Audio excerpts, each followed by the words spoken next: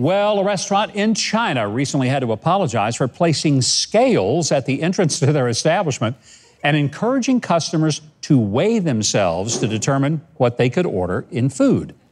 The Chuian fried beef location in Changsha, Hunan, said that the scales on the menu suggestions were put in place as a response to President Xi Jinping's call for the country to reduce food waste. 2 scales were placed at the entrance to the eatery. Customers were encouraged to weigh themselves and then follow a guide placed for the scales offering food selections based on your weight. Well, if you ask me, they probably don't know the old American saying, if the shoe fits, you can probably order whatever you want. Well, customers took to social media complaining this was fat shaming. And apparently the restaurant's decision was just wrong on so many levels. By the way, do you know how you weigh an elephant? No. Well, pretty much like you would weigh a human, but it's just done on a larger scale. I can see that. Anyway, the restaurant said online, quote, "Our intention was to advocate not wasting food and for people to order in a healthy way," end quote. I think if they had suggested a low-carb, high-fiber meal, the guidance would have just been absolutely riceless. Yeah, riceless. You got that, right? Yeah. Trey's still working on it. Tan Yan, the president of the Chuian fried beef chain, said that the scales would remain in place, but that it would be made clear that customers are in no way required to use them. Now, before we move on, this reminded me of the time that a friend showed me an impressive model of Mount Everest that he had just built. I asked him if it was to scale, and he said, "No, please, just look at it." Wow. Scale. Yeah, like climb. Yeah, right. All right, once upon a time in a park in Oakland, California, there lived a wild turkey that local folks named Gerald the turkey. Coincidentally, my nickname for Jerry Nadler is the same. Well, everyone loved Gerald, that is, until, as often happens with people, mating season arrived and he got a little too much wild turkey in himself. Gerald went into a foul mood. You might say he was poultry in commotion. Like poetry in the... Hey, you got it. There you go. Well, he was attacking people, running just all over the place, ruining the park for everyone, like all those other Antifa turkeys. Well, a wildlife officer tried to trap Gerald, but eventually threw in the towel. The park's rose garden had to be shut down for public safety. Gerald has calmed down a little since mating season passed, but the city is still trying to catch and relocate him. I'd look for him in their hay bales because, you know that old song, Turkey in the Straw? But that's just me. Tell you what, if he's still making trouble in November, you give me a call. I got a solution that involves 1 part cornbread stuffing and 1 part cranberry sauce and 1 part gobbling him up. Yum, Yeah. yum. And by the way, do you know what you get when you cross an octopus with a turkey? Enough drumsticks for Thanksgiving. That's what you get. All right. Well, there are 2 parks over in Tokyo, Japan. They're attracting attention for their new public restrooms. You see, they were designed with transparent walls. The restrooms are part of the Nippon Foundation's Tokyo Toilet Project. They were installed to help people quickly determine if they're clean and if they're currently occupied. That's one way to do it. Now, there are 2 things that we worry about when entering a public restroom in the park. The project website said this: the 2 things we worry about, cleanliness and whether anyone is inside. I'd like to add a third. Are the walls clear and can people see me taking care of business? Yeah. Actually, the Japanese designers took my number 3 into account, along with number 1 and number 2. See what I did there? Yeah, huh? that was slick. Yeah, I thought so. Well, you would if the restroom was transparent. So thankfully, the walls changed from transparent to frosted opaque when the door is activated. And their website states, at night, the facility lights up the park like a beautiful lantern. And who doesn't want to use a bathroom that everyone is drawn to at night? And by the way, if you forget to lock the door, you cannot tell from the inside that the walls remain clear on the outside. Oh. Excuse me, Gov. Yeah. Were those balloons in the bathrooms? You know, I don't know, Trey. Why? Because if they were, then we'd know somebody is celebrating a birthday potty.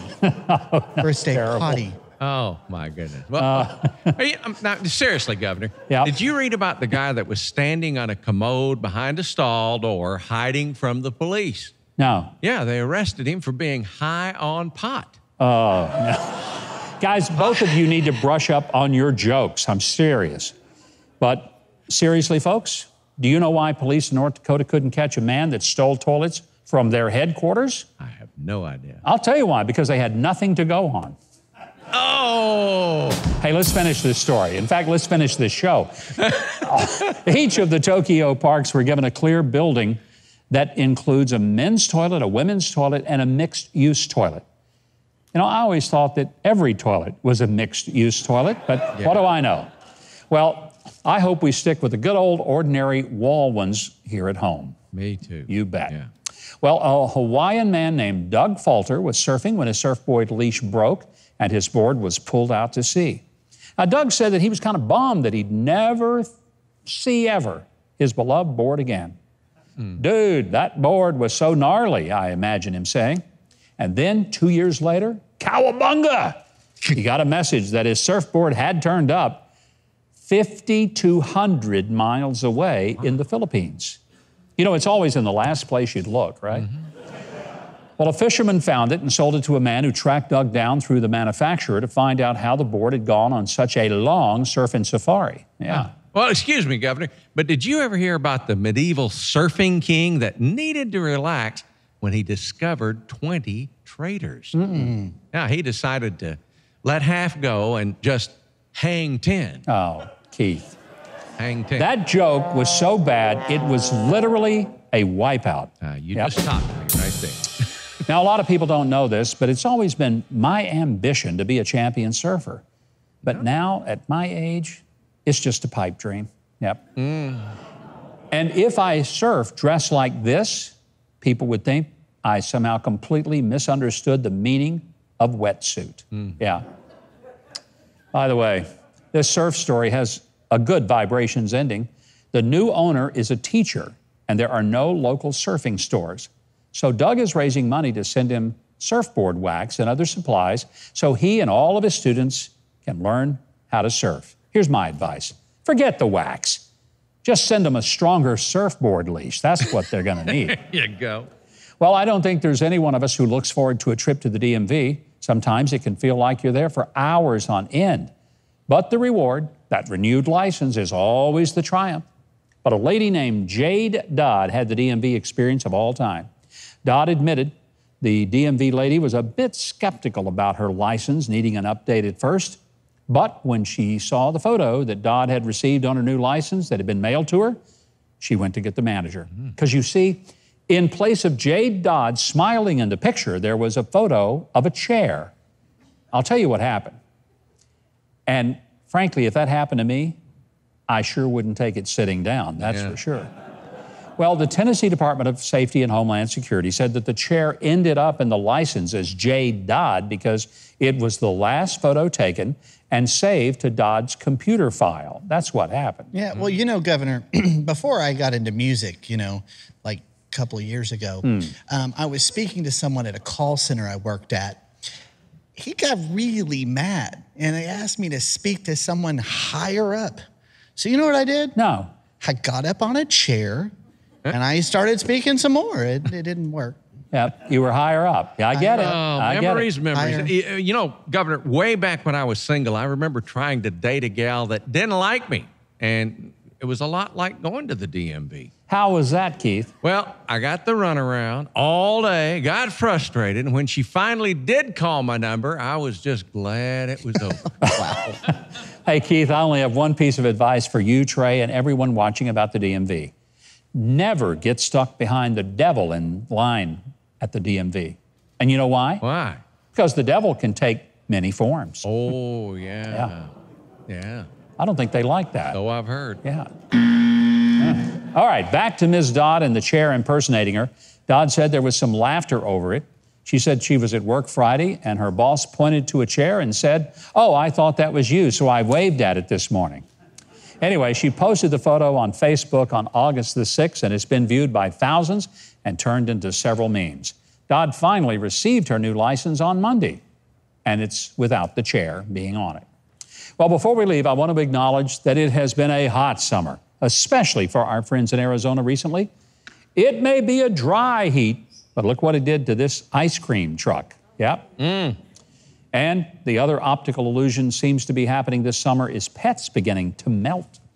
You don't believe me? Just take a look at this poor dog's face. I mean, talk about being down in the mouth. And then this cat is turning into one long piece of fur. Yeah? And then outdoors, it's still too hot. This squirrel has just given up. And even this pair of ducks are slowly dripping away. Well, we hope you're keeping cool during these dog days of August. And just like those two ducks in the heat, we got to fly. But always remember, we read the news. Wait, don't click that button. Well, unless it was the subscribe button, and then carry on. And while you're down there, hit that little notification bell too. Oh, and if you leave a like and a comment, I will personally give my dog Toby a treat.